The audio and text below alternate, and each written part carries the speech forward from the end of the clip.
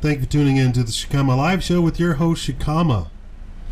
I know this is going to appear like it's very old. I just did not want to comment on this before while everything was going on, because I know everybody's emotions were in a way, and now that everybody's calmer and it's not so much in the news as much, I wanted to talk about the Ukraine. This video might be a little bit long, so sit back, relax, and learn something. First of all, everybody was up in arms and actually supporting Obama and saying that we should go to war against Russia for invading the Ukraine, and that we need to support the so-called freedom fighters who threw down their government and they were trying to fight the oligarchs. I'm going to tackle each of those issues. First of all, the Crimea, which is what's really at stake here, has been a part of Russia for centuries. A lot of people don't even know this. Now, if you look at Russia on the map and then you look at Crimea on the map, you're going to say, well, it's separated by a country. Why in the heck would that be a part of Russia? Well, it was. Why is Alaska a part of the United States? Why is Hawaii a part of the United States? It just is. They just are, right? So this goes back to Tsarina Catherine, I believe Catherine, the Tsarina of Russia, and it was stolen from her, and then it was taken back, and I believe Stalin just up and one day decided to give Crimea to Ukraine. Okay, so in Crimea, they're basically Russians. You know, I'm sure you've heard the statistics saying that it's 93% Russian or something like that. They speak pure Russian. Well, it belonged to Russia. When Stalin, I believe, that's the person, one of those fascists, up and decided to unhinge Crimea from the USSR. The people in Crimea did not want it, and the people in Ukraine weren't expecting it. So you have that tension there, that they were let go by their own people. Okay, so let's fast forward a little bit to the modern era, right? The real modern era. We're going to go back 3 elections. We have an election on the way. So we have a guy running for election. There's 2 guys running for election, right? I don't know anybody's name, so I'm just gonna say John and Joe, right? Or John and Bob. So John and Bob are running for election, and John wins. And supposedly Bob ousted John, right? Then in the next election, Bob not only ousted John, or John not only ousted Bob, came back and ousted Bob, but then ostracized him from the country. Well, it comes back that there was an uprising called the Orange Demonstration or something like that. They all had orange flags, orange shirts, and they brought back Bob. And people said the former election where Bob was ousted was not above board, and it was cheating and so forth and so on. So Bob then comes back through this orange civil demonstration, and the international community was there. Everybody was there watching this election. Bob comes back to the country. I'm sorry, this sounds stupid, but you know, this is my reporting. I'm terribly sick. Bob comes back to the country, and they hold an election, and Bob wins the election completely fair and square, right?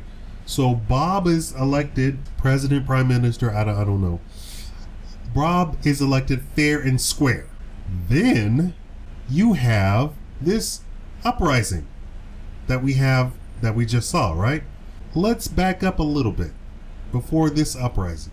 So we have a person who was elected by his countrymen, fair and square. Nothing was wrong.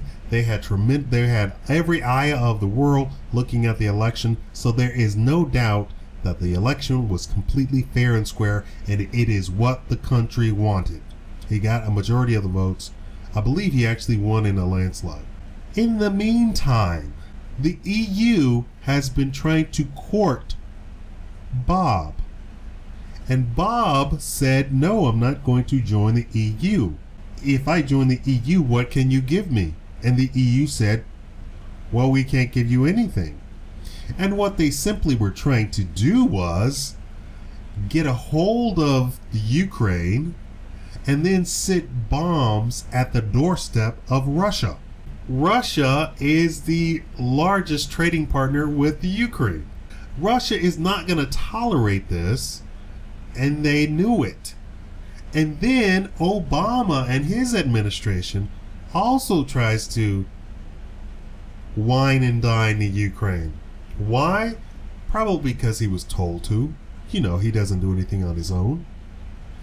Then they have this civil unrest that we just saw, and they ousted Bob, or whatever his name is. I'm sure if I saw the name, I can't even pronounce it.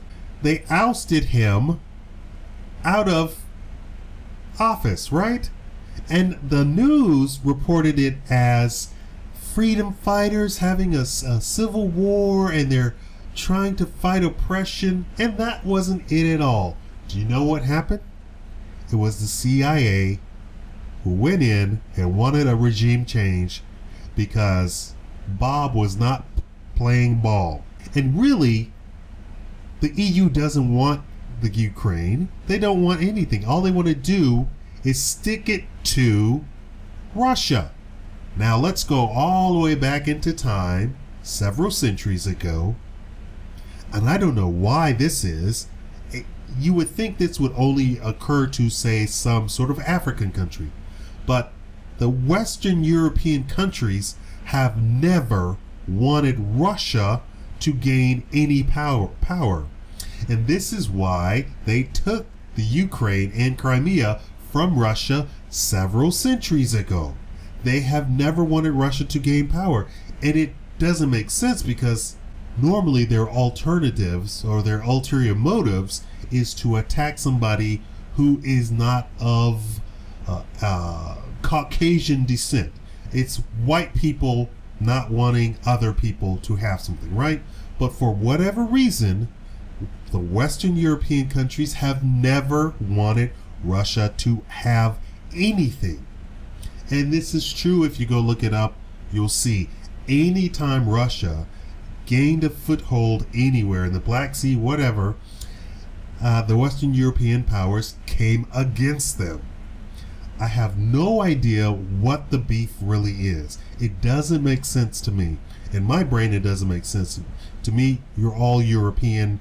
The Russian czars were at court in France. France was the central power of Europe and the most sophisticated and blah, blah, blah. I know Americans are taught something else, that the French are terrible and what have you. But France, for the most part, was the center of power. Great Britain's power didn't come until much, much, much later, at the end of European power. That's when Great Britain took hold. Russia was at court in France all the time. Russian artists, Russian musicians, Russian authors, everything. They were in France all the time. Why they did not want Russia to have the Crimea, I have no idea. It wasn't just Crimea. They didn't want Russia to have anything. And they have systematically tried to thwart Russia. And this whole Ukrainian thing is the same thing. This is why I have said on my Facebook, and please join my Facebook, facebook.com/ShikamaLive.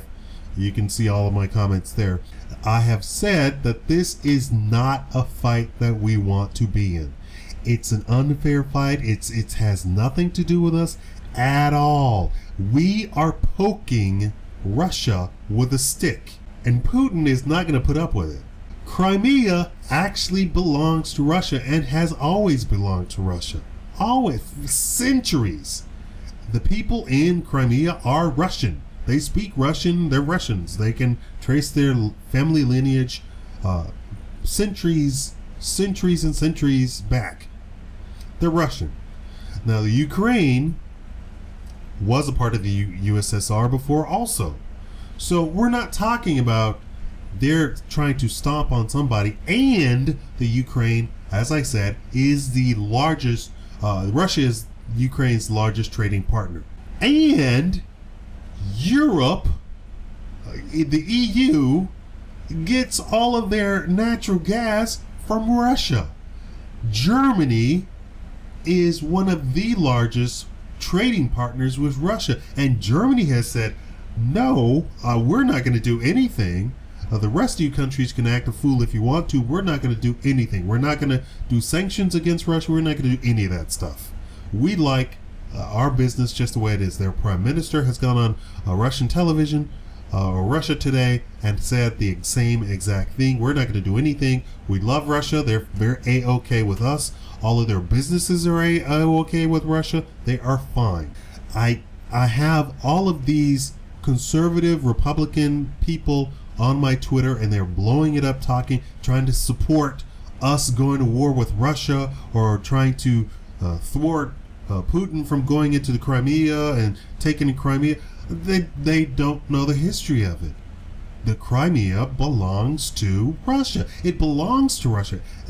They're Russian people who live there. It's not like he's going into Swaziland and trying to beat up some Africans or something. It's his own people that are there.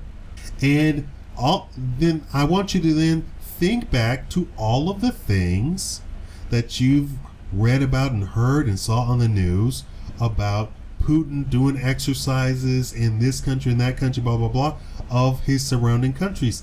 A lot of it is people who actually speak Russian, and for however many years during the USSR were a part of Russia. A lot of the countries did not want to disband from the USSR. The only country that I know of is Georgia, and that's because Georgia is rich, and Georgia was actually supporting a lot of the poorer countries in the USSR. And when the ball dropped, Georgia was one of the first to leave. Remember that supposedly under communism everybody's equal. Well, Georgia is actually rich, and they had rich people there, and they had the most richest fine luxury items that they sold the world over. So when Russia fell, the USSR failed, they were the first to leave. But the other countries had no intentions of leaving, but Russia could not keep up the central power governing all of those territories. So everything fell. It was financially crushing. But Russia was on the financial outs for a long time. Well before Reagan took office, everybody gives him the credit, and that's not where the credit is due. I know a lot of you are going to be, oh, no, Reagan did this and that and the other. No, Russia was failing during the Kennedy administration. It just took this long for them. It took that long for them to fail. Understand that we are crumbling. We don't see it yet, but everybody's telling you online, on YouTube, here and there. You see an interview with some rich guy, and he says the dollar is gone, and we're collapsing. It's just that we are Russia. As during the Kennedy administration, it's going to take some time before the entire thing just completely crumbles around our ears. So let's get to the present day, and this is why I really didn't want to talk about this, is because people have not done their homework. They don't understand that is a part of it. And I believe under Putin, he has completely revamped his finance and his economy, the economy of Russia, and they are trying to get the USSR going back the way it was. Why? Because the EU is once again attacking Russia. And they're trying to get all of those countries to go back, to not go back, but to come into their sphere of influence, when in fact they're a part of the sphere of influence of Russia. This is all a cat and mouse game, and we are trying to give our support to people who were thugs. They drug the duly elected guy out of office. Now you have to really think for a second. Why would a country have all this civil unrest, fire, deaths, all of this civil war almost, to oust out of office somebody that just a couple of years earlier they elected without any so peaceful, without any problem whatsoever, in a landslide victory? It was the CIA who did all of this. This is wheels within wheels within wheels. And really, Russia doesn't pose a threat to the dollar. Russia doesn't pose a threat to the euro. They are just, this is the Middle East, but we don't call this the Middle East. We don't ever concentrate on this like this. This is just like the Middle East, the whole unrest in the Middle East. This is the exact same example. The EU, or the Western European countries, versus Russia. And it has been going on for centuries. Stop giving your support so willingly to people. And I can't believe people would try and support Obama, of all the people. Come on. Anyway, that's your education on the Crimea, Ukraine, and I'm sure there's going to be a bunch of propagandists typing in comments saying, oh, you don't know what you're talking about, blah, blah, blah. I have done my homework. I've done my homework. Ukraine doesn't want to be a part of the EU. The EU cannot give them anything. The EU is broke. And Germany is not about to go against Russia, which is one of their favorite trading partners. This is all to poke at Russia by the other European countries. Tell me what you think. Thank you for watching the Shikama Live Show.